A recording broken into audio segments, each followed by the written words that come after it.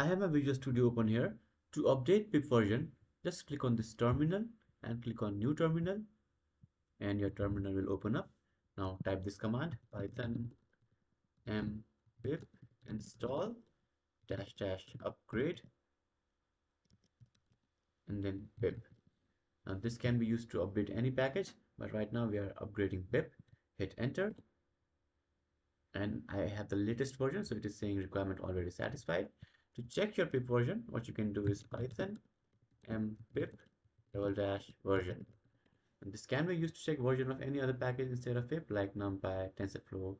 You just replace pip with your required package name and you can check its version. So I have the version 23.3.1 and this is the latest one. If it was older in your version, it will have been updated after this command. If you have any questions, let me know in the comments below.